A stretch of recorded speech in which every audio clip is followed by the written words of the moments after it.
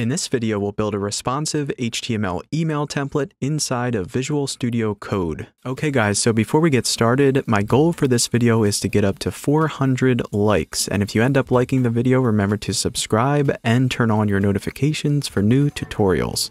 So later on in the tutorial, I'm going to show you how you can send a test email to yourself with the HTML and CSS code we lay out for our mobile-friendly HTML email template, just like you're seeing here in my Gmail account. So the best way to tell that an email template is truly responsive is to simply size the window down in Gmail, and it'll only size so much, but we'll be able to see that the columns have reached a breakpoint where they went from a 2-column layout to a single column layout, in addition to 3 columns to 2 columns, and this will work just as well inside of the Gmail app. But just to show you as an example, on the left I have Apple Mail on my iPhone, and I'll scroll down so you can see how the layout will appear on mobile phones. You'll notice that all of the multi-column sections have gone down to a single column layout, and the banner image that we use, we're not going to be adding text on top of it here, but I have a course where you can learn about that I'll refer you to later. And then on the right, we have Yahoo Mail for iOS on Apple devices, where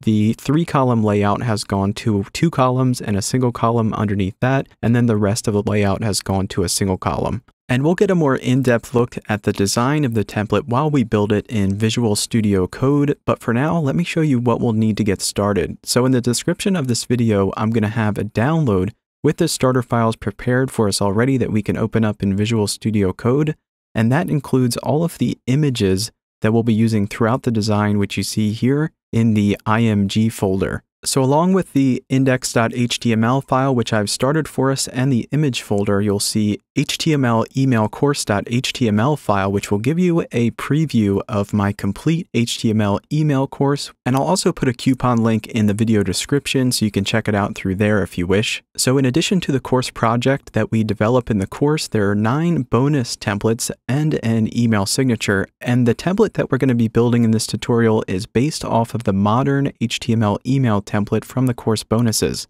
And I'll briefly show you the design. As I said, it's one of the 9 bonus templates included inside of the course, and you can see the differences between the HTML email template that we'll be developing in the YouTube tutorial today versus the templates that are included in the course as I show off the long form of the template here. So moving back over to the starter files that I prepared for us for the tutorial, I already have index.html opened up in Visual Studio Code, and we'll go over what's already included for us here in just a moment. But first, I want to share a resource with you on my website. So if you're new to Visual Studio Code, on my website on the resources page, which I'll link to in the description, you'll see there's a Visual Studio Code text editor lesson where you can learn the basics and see the extensions that I use in addition to the settings that I have in my text editor. Okay, so let's go back over to Visual Studio Code and see what's already included for us inside of the starter files. So starting at the top of the document, in HTML email, we still use XHTML 1.0 transitional as our document type, which is the most compatible document type across email clients. Then next, we have our meta tag for charset UTF-8, which is the standard character set for numbers and letters on the internet. And that's followed by a compatibility meta tag for Internet Explorer and Microsoft Edge. Then our with device with initial scale 1 meta tag for mobile devices. And that's followed by the title tag, which isn't necessary when sending HTML emails, but if you want to have your email template live online, you can use the title tag. Then lastly, in the head section, we have an internal style sheet, which later on in the tutorial, I'm going to show you how to move these styles in line, but for now, we'll go over some of the resets. So first we have margin 0, which is going to remove any spacing above our template design as well as to the left and right when we size it down underneath 600 pixels in width. Next we have our background color with all C's for the light gray shade we're seeing to the side of our template design, as well as these 3 border and padding related resets for our table data tags, and images. Next, I'll go down to the lower right hand corner and select the Go Live button. This way we can take a look at the live version that we're working on in Visual Studio Code here in Google Chrome on the left. And just to see that we're connected, if I change the background color to white, you'll see that change take place, and then we'll go back to gray. So now we're ready to start adding our HTML for the template, and the first thing that we're going to do is make sure that our email template stays centered inside of email clients.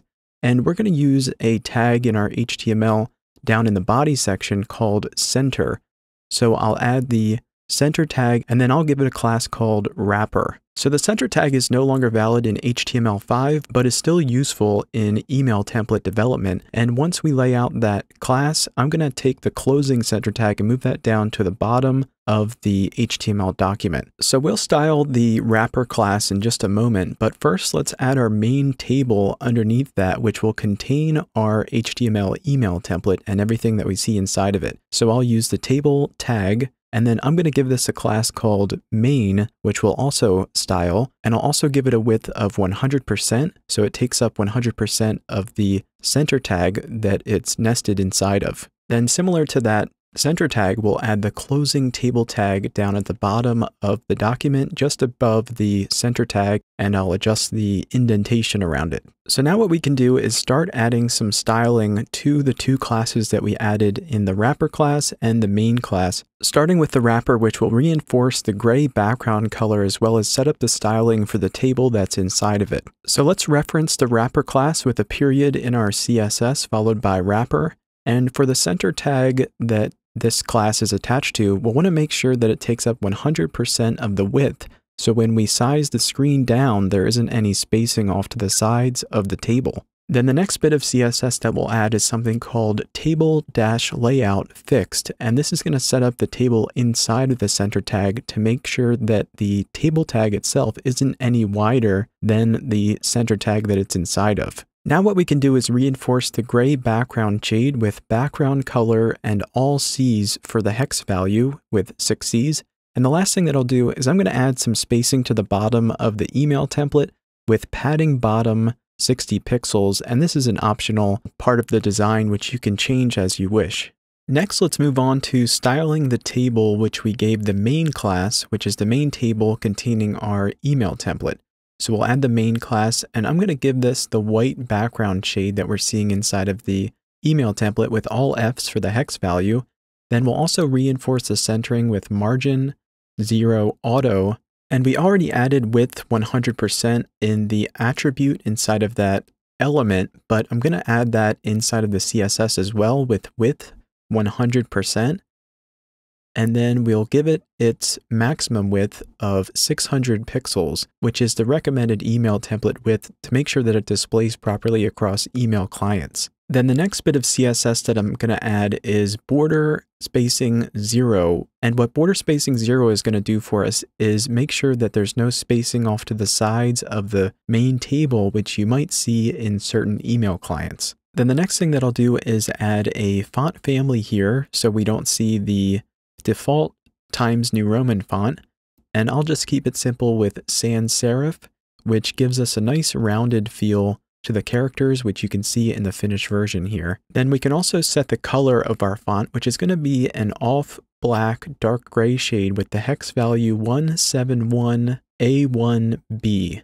Okay, so with that, we're ready to start adding our content inside of our main table, starting with the top border, which we see in black at the very top of the template. And each section of our content will start with the table row tag, and inside of that we'll have a table data tag. Then for this first bit of content, we'll add a height attribute inside of it, and I'll give it a value of 8, which is the equivalent of 8 pixels. And now if we save it and take a look, we can start to see the white section at the top taking up the 8 pixels. And then what we can do is let's add that same hex value that we gave the color of the font for our background color, which is the black or dark gray shade. And now if we save it and take a look, we see the black section and it's going to match the width of our template. So now we're ready to move on to the header, which will be the first of our 2 column sections without the design reshaping once we get underneath 600 pixels in width. So let's drop down to underneath the logo section HTML comment and start it off similar to how we did the previous sections with a table row, table data, and table tag. Then for this first table here, I'm going to give it a width of 100% using the width attribute, followed by 100%, and then add some space in between the opening and closing table. So now what we'll do before we add the individual columns for the logo and social icons, we're going to add something to give some spacing around the 2 columns with a new set of table row and table data tags. And then we're going to give this table data tag a class called 2-columns. And this element will make more sense once we get to styling the 2-columns class, but for now we're going to add a new table inside of it for the logo and then for the social icons afterwards. And we're going to give this table its own class that we'll simply call column because it's one of the 2 columns. Then in order to make it so we can add some padding around the logo image that we'll add a new set of table row and table data tags, and we'll make our image a clickable link with the A or anchor text tag with the image tag inside of it. And for the link destination, you can send it wherever you want. So for example, I'll just do a URL to my website here with https:/w3newbie.com/email-course, which of course, you know, is the link to my HTML email course.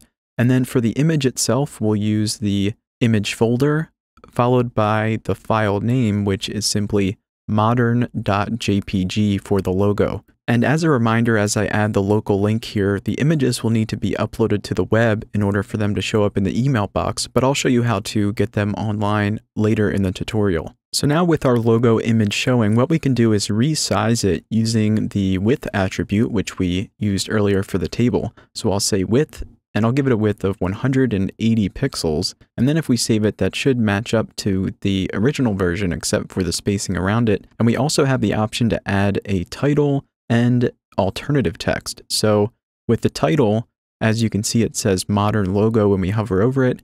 And then we can also add this to the alternative text. In case the image doesn't display, that's the text that you'll see in place of the image. So now with the logo set, let's move on to adding the content in the second column with the social media links before we go about styling with the padding around this header section. So let's drop down, and similar to the logo section, we'll add a new table, which will give the class column. And then inside of that, we'll have a new set of table row and table data tags. And then we can start to add our links and the images. And for these links, I'll just add a hashtag to make the link blank. And for the social media icon file names, it's going to be black-the-social-media-network.png. So we'll go with img/ for the folder, then black-facebook.png. And now if we take a look, we'll see the icon, but it's going to be a little big. So what I'll do is I'll add width and then 30 for 30 pixels. And then what we can do is simply copy this and paste it in 4 times for the rest of the icons. And all we'll have to do is change the names to the different social media networks. So this one will be Twitter, and then YouTube. Then we have LinkedIn, and Instagram is the last one. So once we save this and take a look at the version we're working on, we'll see all of the social media icons, but you'll also notice that they're pushed off to the left underneath the modern logo. So separate from some inline padding CSS that we'll add to space out the modern logo and the social media icons, the 2 columns and column classes will allow us to have these sections in line before they stack on top of one another for the mobile version at the 600 pixel breakpoint. So let's start our CSS off by taking the 2 columns class and adding that to the internal CSS sheet up here by adding period 2 columns.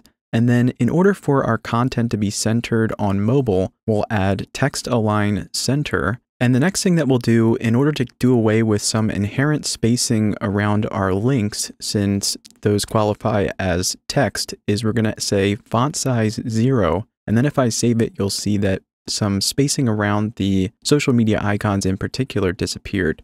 So the next thing that we'll do is add our CSS to make it so the 2 columns sit next to one another in line before they stack on top of each other on mobile. To do this, we'll start off with the same class we just referenced, which is the 2 columns class, and then we'll also add the column class after that, which is underneath it and nested inside of it. So I'll add period column, and then we're going to give each one of our columns a width of 100%. And then we'll give them a max width of 300 pixels so they fit inside of the 600 pixel template width. Then we'll also add the CSS display inline dash block. And the last bit of CSS to get the tables to be inline and then stack is called vertical-align top. Okay, so now if we save it and take a look, we'll see that they're inline, and if we size it down, they'll be stacked on top of one another. And we already added text align center to the toColumns class, but we can add that here as well for good measure before we add some spacing around it. So let's first start by adding some padding to the header section itself, apart from the logo or social icons themselves, which will span to the top and bottom. So we'll just add top, bottom padding and 0 left, right. So let's add that to the table data tag right here, and we'll add style and then padding 14 pixels top, 0 left, right, and 4 pixels bottom, because there's already going to be some inherent padding on the bottom of that header. And then we can also add some padding around the logo table data tag just above where the link and image is. So we'll add the style attribute and then padding 0 top, 62 pixels left, right, and then 10 pixels bottom. And what that's going to do is that's going to be half of the distance, or about half the distance of the width. That way it's going to be centered inside of the 300 pixel column. So with that, the logo spacing looks good at full width, in addition to when we size it down, so we can add some spacing around the social media icons now. So with the social icons, what we're going to do is add some padding on the top and bottom of 10 pixels. And then to center it, we'll add 72 pixels left, right, which is going to center it with the width that's given. 30 times 5 is about 180, so it's a similar width to the logo. And that's going to make it line up nicely on the smaller screens underneath the modern logo. So now if we hover back and forth, we'll see that the logo and social media icons are matching up to the original, and we're ready to drop down to the banner image that sits beneath that and spans the entire width of the template. So this section will be relatively simple, and we'll start it off with a table row and table data tag. Then inside of that, we'll have our link, which will wrap around the image, and I'll just leave the link blank. Then the image here will be img/banner.jpg. So with that, if we save it and take a look, we'll see that our image is displaying, but it's displaying outside of the 600 pixel width for the email template. So we'll add the width attribute and set it to 600 for 600 pixels. And now it's going to take up the full width, but if we span it down, the template isn't going to resize with the window. So we'll need to give this a max width as well in the style attribute of 100%. So max width 100%. That way it's never wider than the width of the window. And that will also be true for email clients on desktop, web, and mobile. So in my email course that I mentioned early on in this video, we'll have a lesson on how to add banner images with content on top of it, but for now, we'll just leave it with the image itself with the text included in the image. So now we're ready to drop down to the 3-column section where we see the image, the bold text, and then the regular paragraph text underneath that, which will go to 2 columns with a single column underneath, and then all in a single column on smaller screens. So we'll start this section off similar to how we started off the 2-column section above, except for we'll have a couple more classes in order to style the spacing in between the different columns. So let's start the section off with our table row, table data tag, and then a table inside of that. And we're going to give this table a width of 100% to take up the full template, similar to the last multi-column section that we added. And then inside of this, we'll have a new table row with a table data tag that will give a class called 3-columns instead of 2-columns like we used in the header section with the logo and social icons. Similar to what we did above though, we can start our column inside of this with a table using that column class. And then inside of this, we'll have a table row, but instead of adding the padding manually like we did previously with the table data tag, in this case, we're going to use a table data tag, but we're going to give it a class that we'll call padding, and we'll add that padding in our internal style sheet in the head section. And once that's added, we'll add one additional table here that we're going to give a class called content. This way we can identify and style the text and image content that's inside of it. And don't forget to add a table row and table data tag inside of that. And with this, there we have our full column for one of the 3 columns. So we could copy and paste that beneath, but our content inside of here is going to be similar. So we'll just copy it once we've added the image and text content. Now we're ready to add the first bit of our content, which will be the email icon image. So we'll wrap that with a link like we did our other images. And then I'm going to leave the link blank. And the image file for this will be inside of the image folder, and it will be email.png. So img / to get into the folder and email.png. And now if we save it and take a look, we'll see that I didn't do the best job resizing the images for this tutorial. So similar to what we did with the other images, we can just add that width attribute and resize it to 130 pixels. And this column won't have a width that's narrower than 130 pixels, but for best practice, we're going to add style max width 100 pixels. And in my course, as well as other email tutorials, you'll see that using that CSS, we can resize the images depending on the width of the screen. So with that added, let's drop down to add our bold text followed by the paragraph text in a new set of table row and table data tags. So we can drop down underneath this closing table row tag and add a new one in addition to the TD tag inside of it. And then we can add the paragraph tag for our e-commerce text. So I'll write e-commerce, and then we'll add some styling here to make it bold with font weight bold. So now if we save it, we'll see our e-commerce text appearing, and we'll position it later, but for now, we're also going to have it slightly larger than the other text. So I'll make this font size 17 pixels instead of the inherent 16 pixels. So we'll take care of the positioning in just a moment in our CSS, but for now, let's add the additional paragraph text that appears underneath that.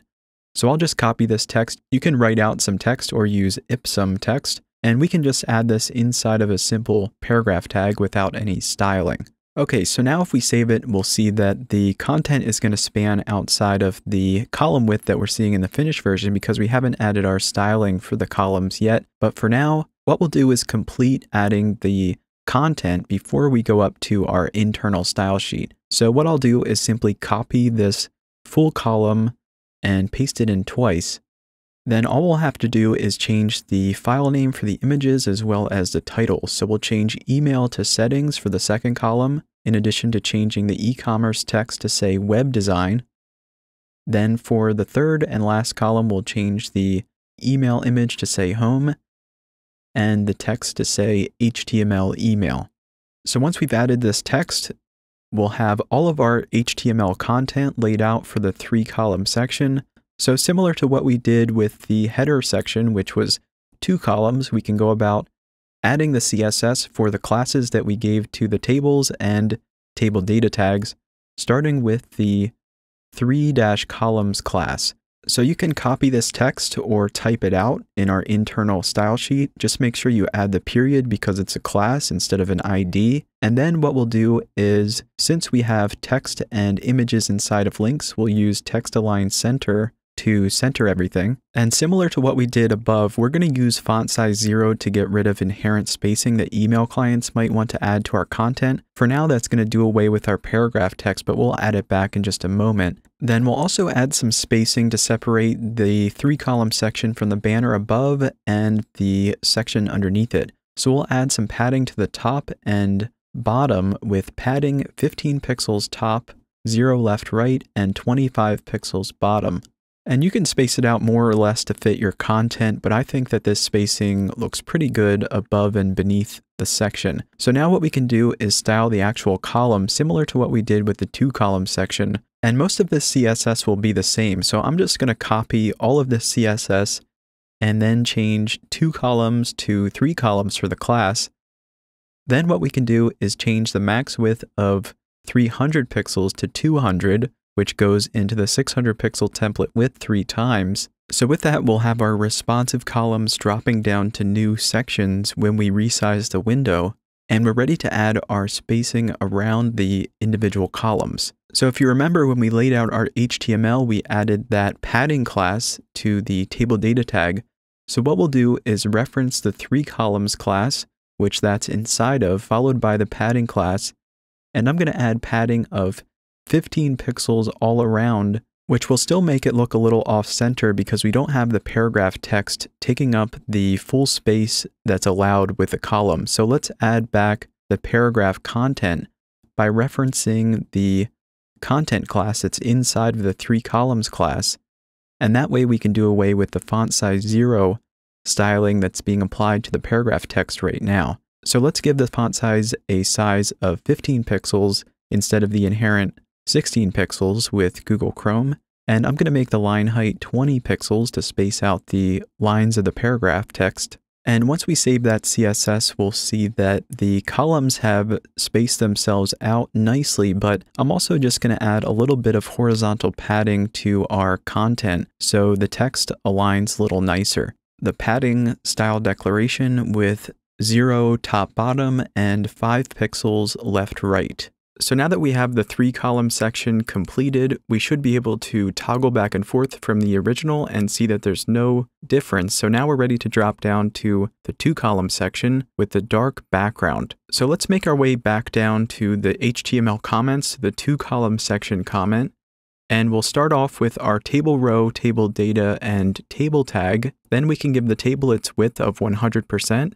And I'll create some space in between the opening and closing table tags. And in this section, since we're using the dark background, we're going to apply that color to the table data tag up top here. So I'll add style and then background color, and the hex value is 26292B, which we used previously, and the top bar above the header. And then we're going to make all of the text white with color and then all Fs for the hex value. So now we can start laying out the section which will nest our individual columns similar to what we did in the header and the 3 column section. So we'll add a table row, and then our table data tag will have a class called 2 columns. Then so we can add different style to this 2 column section than the first section, we'll add an additional class that we'll call last, for this being the last of the 2 column sections. And once we've done that, the layout to get to our content will be similar classes to the 3 column section. So we'll start with our table that has the column class, and then inside of that we'll have our table row, followed by the table data tag with the class padding. And then once we've done that, we'll have our table inside of this, which will be for our content. So that'll be for the image and the text and button content. So we'll add table.content for that class, and inside of that we'll have our table row and table data tags. Okay, so now we can add our image content, and similar to the previous images, we're going to wrap this with a link using the anchor text tag with an A, and then we'll have our image tag, and I'll leave the link blank, and we'll go into the image folder and grab keyboard.jpg. Then with this image, as you can see, similar to the previous images, it's going to be too big. So we're going to resize that and give it a width of 260 pixels, which will give us about 20 pixels of padding on either side. And then I'm also going to add the maximum width of 260 pixels. So now that we have our picture set, we'll add the padding around it in a little bit, but let's move on to the second column where we have our text and button content. So what we can do is simply copy this full column with the table down to the closing table tag and then paste that underneath. And all we'll have to change here will be the image content to our text and button. So let's replace this with a paragraph tag. And we're going to style this first bit of paragraph text with our style attribute and add font weight bold, then increase the font size to 18 pixels, which will be similar to what we did in the 3 column section with our first bit of text content. And I'll write create custom designs to match the finished version. So now if we save it and take a look here, we have our text. It should be lined up to the right, and we'll find out why it isn't in just a moment. But first, let's add the rest of the text and the button link. So I'm going to copy this paragraph text and add that underneath here. Then for our button, we're just going to add the A tag for a link and give it a class called button. And the text inside of here will simply be read more. And we'll style this class in our internal style sheet. So now if we take a look in Chrome, we're not going to see the text yet because we need to make it white in our CSS, but I'm going to add some spacing that will appear underneath this paragraph text before the button with padding bottom 16 pixels. And then for the positioning of the second column, let's take a look at the table at the start of this section. So if we scroll up, the 100 right here should be 100% instead of 100, and that's going to align it off to the right as we want it to. So now let's move up to our internal style sheet, and we can style the 2 columns last class, which is separate from the 2 columns CSS that we added previously. So let's go up to that internal style sheet, and I'll just paste in the 2 columns last, and then make sure there's no space in between the 2 columns and last classes. Then let's add padding around the entire 2 columns of 15 pixels. And we'll also add padding around the individual columns of 20 pixels. So we'll add 2 columns and use the padding class. Then padding 20 pixels. And now what we can do to bring back the paragraph text is let's target the content class, similar to what we did with the 3 columns section. And we'll give it its font size of 15 pixels. And now we can see the text, and I'm going to add the line height of 20 pixels here as well. And then let's align the text to the left. So once it's saved, that should look pretty good, except for in order to get the columns next to one another, we'll just remove the horizontal padding from the main 2 column section. And then our padding is only on the top and bottom, so that 20 pixels of padding will apply to the left-right. So now we're ready to add our styling to the button, which is just the button class if you remember. And we're going to give this a background color of white with all Fs for our hex value. Then for our color, we'll match the black text that we added previously, which is the hex value 171A1B, which is actually darker than the background color of this 2 column section. And then we'll also get rid of the underline with text decoration none and add some spacing around the text inside the button with padding 12 pixels top bottom and 20 pixels left right.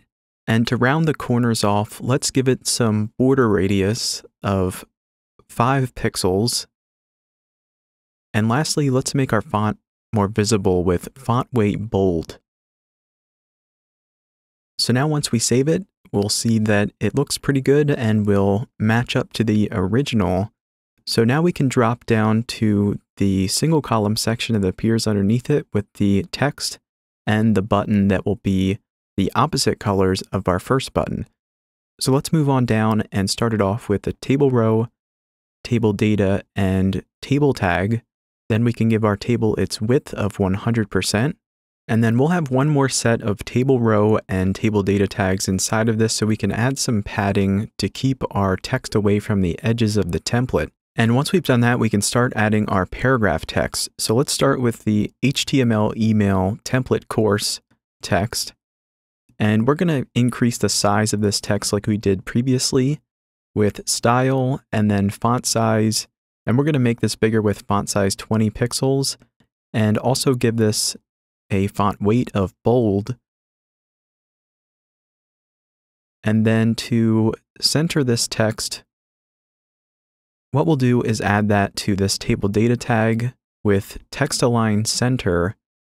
And then we can also add some padding off to the left and right, or all around rather, with padding 15 pixels to keep the text from the edges of the template. So now we can go about adding the paragraph text that appears underneath this text. So I'll add the P tag, and then I'm going to copy the paragraph text here. You can add the ipsum text if you wish, and I'll just paste that in. And for this text, what I'm going to do is add the styling here. So let's increase the line height to separate the text by 23 pixels, which is a little more than we did previously. and I'll make the font size a little smaller with 15 pixels, in addition to adding some padding to the top of 5 pixels to separate it from the first bit of text a little more, and then 15 pixels on the bottom to separate it from the button that we'll add next. So the styling for this button will be similar to the last. We'll just invert the colors. So similar to the last, we'll add a link, and then the class we'll use as button-dark to separate it from the first one, which was simply button, and I'll add view course here for the text. And what we can do is simply go up to our CSS and take the CSS from our first button, then change the colors around. So I'll copy button dark for the class, and then paste that in here underneath button. Then we can simply copy all of this CSS and paste it in. Then I'll change the color to white and the background color to the 171A1B hex value. So that looks good except for the spacing underneath it and on top. So let's go to the main table data tag for this section and add some padding. So for our padding, we won't need any additional padding off to the sides, only the top and bottom. So we'll add padding 15 pixels top, 0 left right, and 50 pixels bottom. Okay, so let's take a look in Chrome at our spacing, which should be good with the 0 left right. And that looks pretty good. So now we're ready to move on to the footer section, which will be the last of our HTML email template with the dark background. So let's add our beginning tags and then give the table its width of 100%. And then I'll add some space in between. And before we add our content, let's add the background color to the main table data tag with style, and then background color, hashtag 26292B for the hex value. And now we can add our table row and table data tag for our content. And we'll start off with the logo image, which will be inside of a link. And the image for that will be img/modern-white for the light version of the logo, which we can see right there. So we'll just need to resize it. But first, let's align it center with the TD that wraps around it, adding text align center. And then I'm also going to add some padding around it to match the finished version of 45 pixels top bottom and 20 pixels left right. And then we can also make our color white here with this main table data tag. Okay, so with that, let's resize our logo now to match the original by giving it a width of 180 pixels. And now we can move on to the text that appears underneath it, starting with the modern HTML email text that we see here. So I'll add the paragraph tag underneath this, and then paste the text in.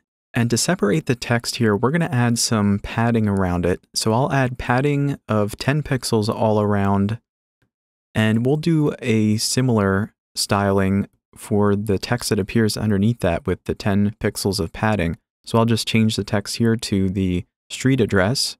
And now we're ready to add the social media icons that appear underneath it. So since the paragraph text will sort of create a line break for us, all we'll need to do for these will be to add the images inside of a link to align them center, similar to what we did in the header section.